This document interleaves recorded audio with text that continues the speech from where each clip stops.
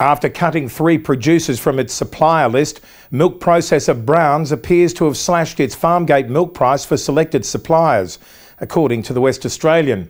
Scott River dairy farmer Ross Woodhouse said this week the processor had offered him a new price of 45 cents a litre, 6 cents less than the price he was currently receiving.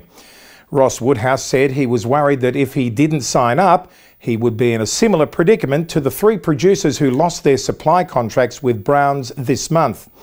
Woodhouse, who had built up his dairy operations from 93 milking cows to almost 3,000 in 25 years, said he would be losing money this summer under the new price arrangement.